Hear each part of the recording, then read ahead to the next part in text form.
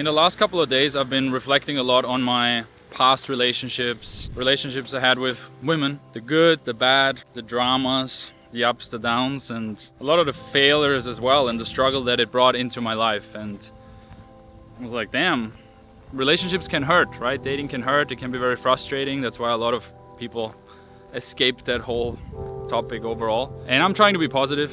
I'm trying to be like, okay, at least I'm learning now. In the startup world, there's this mantra called fail faster. Maybe you've heard about it. Mark Zuckerberg calls it move fast and break things, which makes sense in the software world, right? And that's what I want to talk about. So let's set up.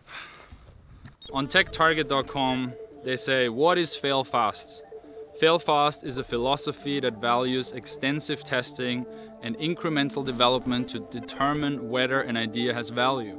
An important goal of the philosophy is to cut losses when testing reveals something isn't working and quickly try something else, a concept known as pivoting. You try something, it doesn't work, you move on quickly, right?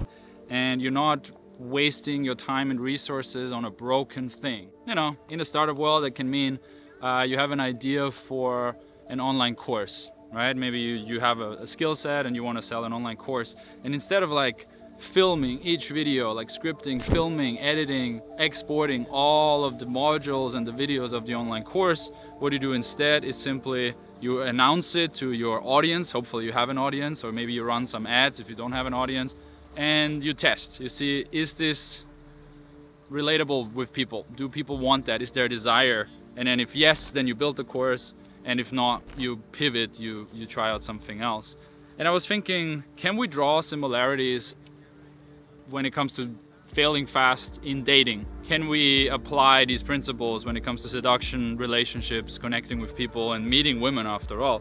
And I would argue, yes. Obviously, relationships are complex, and the more experience you have in relationships, the better it should be in the end, right? So I want to talk about that. I mentioned before how amazed I am how dudes are very strategic when it comes to their business life. They have systems, they have spreadsheets, they have processes, they have automation, they use AI, right? Especially when it comes to entrepreneurial ventures. And people become rich with that. They gain a lot of money and wealth through being very strategic. And then they have all this wealth, and then they often have a very mediocre average relationship because they don't apply the same strategic thinking and thought patterns and trial and error into their relationships and relationship skills. We can break up the dating process into three categories, or three phases, let's say. The first phase is being single, second phase is dating, and the third phase being relationships. And let's go through each one. Phase one, single. And here we have passive single, active single. And you know, as I'm going through this, ask yourself, what stage are you in currently? Passive single means you're not even trying. You're kind of done with women currently, or you might be really focused on your business. You're in monk mode, so to say. You want to make money, you want to get rich, and then the women come. Okay, if that's a couple of months, that's fine. But if you've been in that mindset for many years, or you may be really heartbroken and you gave up on women, or you have a very toxic view on them, that is a problem, right? You have to get out of that rut, and you have to admit to yourself that maybe you lack a certain skill set. Maybe you're too much of a nice guy. Maybe you're not have enough authority. Maybe you don't have what attracts women currently, and you need to gain a certain skill set to do that. And if you don't want that, well, I guess you can stop watching that channel. But really, be honest, like where you are currently, and do you want to end up as a bitter, old, lonely man? Probably not. The other stage of being single is active single. Now you take action, you wanna make things happen, you want to get laid, you want to approach women, you want to talk to women, you want to hone your skills as a ladies' man, as a seducer, you want to go on dates, you want to get laid. That's great. And you need to be in that phase, and you don't have to exit that phase as soon as a woman comes in your life that is like okay girlfriend material. You can extend that phase, because probably statistically you're gonna end up in that phase again anyway at some point, right? Even if you have a beautiful relationship, most relationships fail. And I don't mean fail as in they're bad, I just mean they end. Okay, most relationships end, let's say it like that. You're gonna be again in, after the relationship, maybe in the passive single phase a little bit because you're depressed and sad because breakups suck. And then eventually you're hopefully gonna get into the active single phase again. So everything you learn in that phase, you need anyway. You need to know how to approach, you need to know how to flirt, how to seduce, how to connect, how to communicate, how to get a girl's number, how to ask her out on a date, how to text her, how to be interesting, how to escalate on a date. You need all these skills anyway.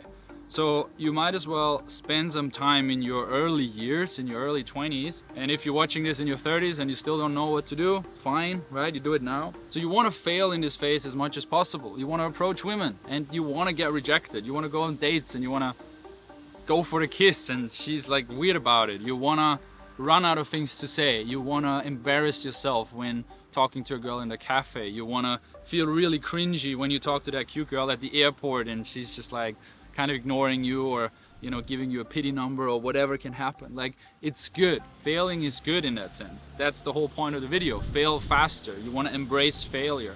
And there's another reason why it's actually important to have these skills, not just after a relationship. You want to have these skills during a relationship, because, spoiler alert, whoever will be your future long-term girlfriend or wife wants a man who would be able to attract other women easily, but is not doing it. He is choosing his wife out of choice, out of abundance, not out of desperation or lack of choice, right? She needs that in a man to respect you. She doesn't want the guy who has no options.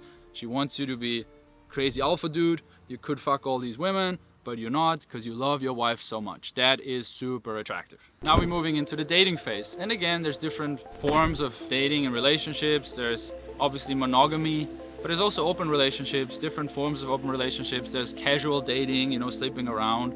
There's having a lover that you meet here and there. There is something more serious. There's all sorts of dynamics. It's also, again, important to try out each of these categories: the open, the casual, and the monogamy. And here again, I would make the argument, it is important to fail. It is important to try out different things and assess, is this good for me? Am I investing my resources well here? Does this work for me? Is this amazing for me? I love this. I love open relationships. I love casual dating, or I love monogamy.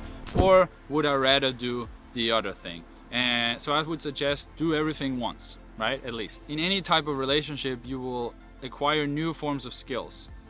You will learn stuff when you're with a partner in monogamy than when you approach women on the street. You will learn different emotions about yourself when you're in an open relationship, and maybe you know that your girl also slept with another guy, than when you are in a monogamous relationship, and so on, right? Different skill sets, different emotions, different traumas that might come up for you, different stuff you have to deal with, which is all important for the long run. Remember, we're doing this to become a more solid man, a more complete man, a man who knows himself, who knows his traumas, who faces his fears, who faces challenges in life, deals with them, maybe does therapy. That's the point of that. So we also want to learn about women in general, right? It's easy maybe to seduce a girl. It's very easy to get a number. It's easy to go on a date and have casual sex. It is harder to be in a relationship and actually go deep with a person. You will then encounter certain parts about a person that you didn't see before.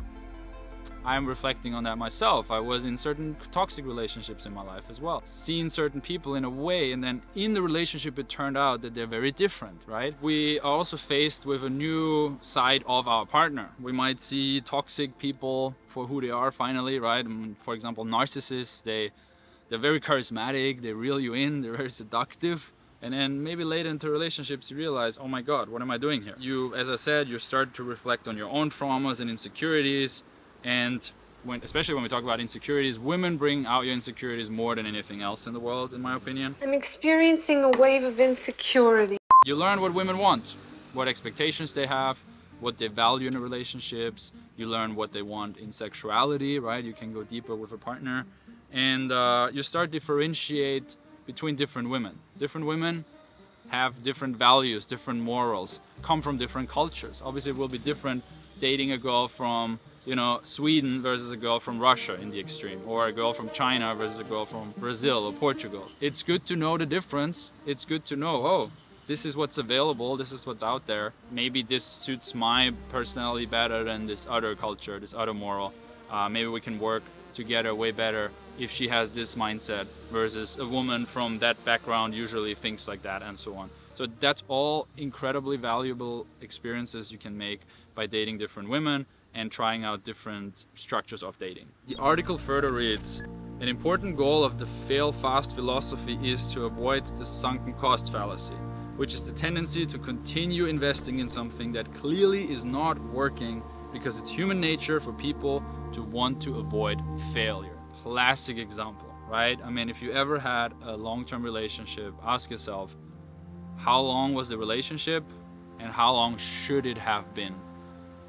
How much time did you waste? And did you have a sunken cost fallacy that made you keep going? Was it the reason that you stayed too long in that relationship because you thought, oh, but we already know each other, oh, she already moved in, oh, but I know her body, oh, but she knows, you know, what I like, what I dislike, and we just try again. And I'm not saying break up with, you know, everybody where you have a little bit of a conflict. Very classic with my students. And a horrible feeling to waste so much time to know, oh my God, I should have ended it earlier. But as it says here, it's human nature for people to want to avoid failure, right? I said it earlier, failed relationships, but that's a bad mindset actually. We should eradicate this phrase. There is no failed relationships. We got into relationships because we wanted to and because we found it to be positive in the beginning, and it was positive, and we made a lot of memories, and we loved the person at some point, and then things drift apart. And that's okay, and that's part of life. That's what I'm trying to reflect on, right, for myself. Relationships don't fail, they just end. And then you hopefully take the lessons, and maybe you cry and you feel shit for a while, and that's okay as well. And you move on and you learn for the next time. You gained a new skill set, you leveled up, hopefully, if you're not completely broken and you can recover from it. Which is where male networks come in, therapy comes in, and just, you know, positive thinking and reflecting and maybe journaling and other stuff. So if you suffer right now, comment below, try to give you some good vibes. So if you've gone through different types of relationships, eventually you'll maybe get tired of that. You will wanna end up in a committed relationship with one girl, monogamous. Maybe you think about marrying her, maybe you think about having children with her. I think this is where all of this comes into place, right? Where you want to choose a partner because you made all these experiences and you suffered in the past and you failed a couple of times, and hopefully you failed a lot. You failed really fast, right? You used your years well and you failed a bunch, and you tried stuff out and you met different women, you had sex with different women, you went into different forms of relationship with different women, and now you're like ready for a committed relationship. And you maybe have been before once or twice and it turned out to be not what you wanted, and now you know what to look out for next time. Obviously, I acknowledge certain things. There's the paradox of choice. These days, especially with dating apps and Instagram, and you know, we're getting very influenced of, oh, it's so easy to find a partner, we can just quit with somebody. So having a committed relationship is a decision. You just don't end up in one. You actually decide, that's what I want to have, firstly. And then secondly, I'm going to work for it. Because obviously, just because you made all these experiences in the past in seduction and in casual dating doesn't mean you're going to be the perfect monogamous, committed boyfriend, husband, father, right? That's a whole new set of challenges, and really the work never ends. So it's about realizing that you have to put in the work. You have to keep showing up. You have to keep improving as a man. I'm making these videos because I want to be a strong man. I want to inspire you, and really I want to build a tribe of strong men in every aspect, not just assets, to have a good life. I think the more complete you are as a man, the happier, or let's call it the more satisfied your life will be eventually, because you are able to avoid the horror, the failures, the heartbreak, the loneliness, because you know what you want and you know how to get it. So practically for you, if you're maybe now in the single stage or the casual dating stage, what does that mean? Well, fail faster, right? At the end of the day, we want to be a complete man. The guy who's more complete, or back in the startup world, the better CEO, the better founder, is usually the one who had the most failures in the past. He made the most lessons. So for you, that will mean doing stuff like asking girls out, going on dates, enter relationships. Maybe you've been afraid in the past to enter certain types of relationships, or you are too stuck in your mind of like, either it's this or nothing. You know, I'm not gonna do open stuff, I'm not gonna do casual, she needs to be mine. Maybe you need to shift your mindset a bit. You also, very important, need to be ready to leave a relationship if you know it's not working, if you know you don't have a common future. Breaking up is an incredibly important skill. When we talk about fail faster, that also means realizing this relationship is ending. I got what I got out of it, and so did she, and I owe it to her to end it, to save her time. You know, maybe she should look for the next guy. Maybe she should take the lesson from this relationship that's been nice but has no future and apply that lessons in her future relationship that will be her husband. That is your duty as a man. You should be thinking like that. You should spend more time outside so you can approach. Obviously, the dude who did 500 approaches and failed 400 times, failed, you know, like didn't get the number, but got 100 numbers and then went on 25 dates and had sex with 12 women, will learn way more than the dude who's just sitting behind a computer, chatting with girls on OnlyFans, or trying to DM girls, or trying to swipe on Tinder, Bumble, Hinge.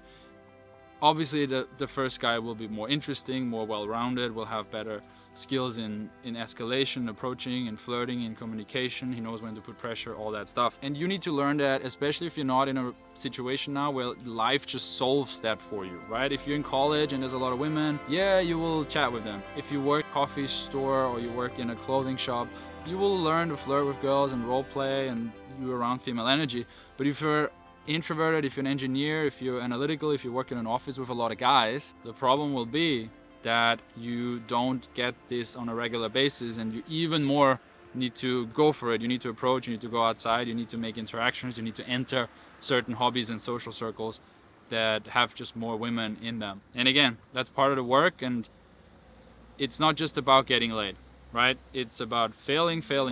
So ultimately, you can have a fulfilling, intimate, trustful, fruitful, wonderful, memorable relationship with a beautiful woman that trusts you and that values you and that kind of sees the work that you put in. That makes you stand out, right? That makes you stand out from the other guys who just didn't put in the work. I'm a strong believer in the person who puts in the most work in a strategic way, combining hard work and smart work, will actually win and yeah, have the most satisfying life. I mean, that's what I believe in, why I'm doing the things I'm doing, and that's why you're still watching this video after however many minutes it's been. Maybe feel like you wasted a little bit of time, you have some catching up to do, you can book a free call below, or we can analyze your situation. Yeah, fail faster. You're not failing fast enough. Probably that's true for other areas in your life, but I think it's especially true in your relationship. And that's it. See you in the next video. I can do this with my eyes closed. It's so easy. What's up, doggy? All right, he wants to listen as well. You want to listen to my Don't bite my face off, please.